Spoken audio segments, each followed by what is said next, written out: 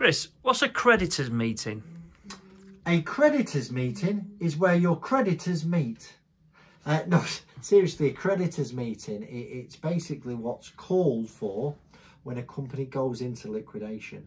So once you sign your liquidation documents, an insolvency practitioner will write to your creditors to say that Chris Worden Limited is going into liquidation on this date and there is going to be a creditors meeting.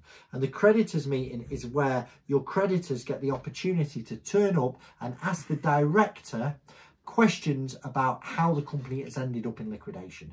Now, generally speaking, nobody turns up to these creditors meetings. The HMRC in most cases don't. The bank that lent you a bounce back loan or a C-bills don't in most cases. It's normally just a formality. They're not physical creditors meeting anymore. Generally speaking, they're done on the phone and you might be asked to dial into your creditors meeting if you're putting the company into liquidation. Thanks for your time.